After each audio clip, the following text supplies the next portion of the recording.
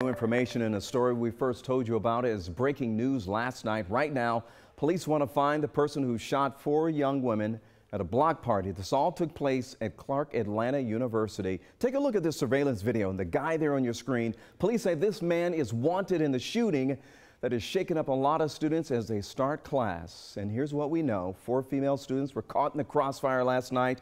This is near the Atlanta University Center Library. Investigators identified them as Elise Spencer, Aaron Ennis, Maya Williams McLaren, and Kia Thomas. And we're told they are all students at Spelman and Clark Atlanta.